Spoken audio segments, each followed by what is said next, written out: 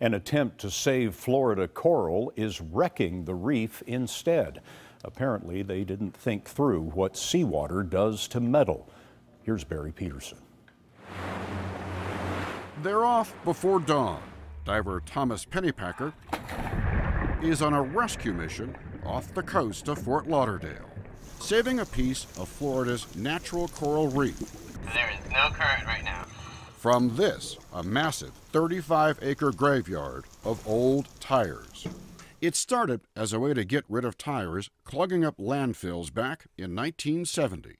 Up to 2 million tires, bundled by metal clips, were dumped here to create an artificial reef. The hope was that they would spur coral growth and attract fish, all good for the environment. Really good idea? Really bad outcome. The clips rusted away, the tires broke free.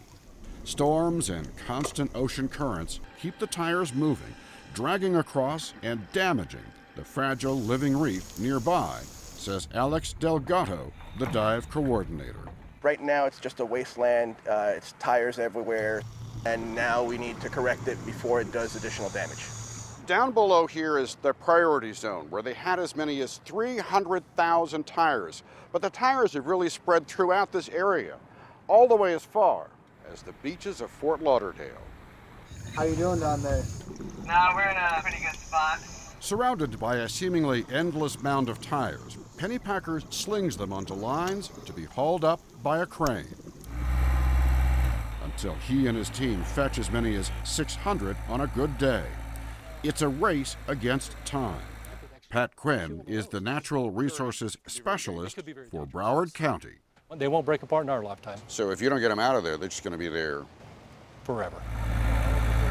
So far, Florida state funding will bring the number of recovered tires to about 160,000.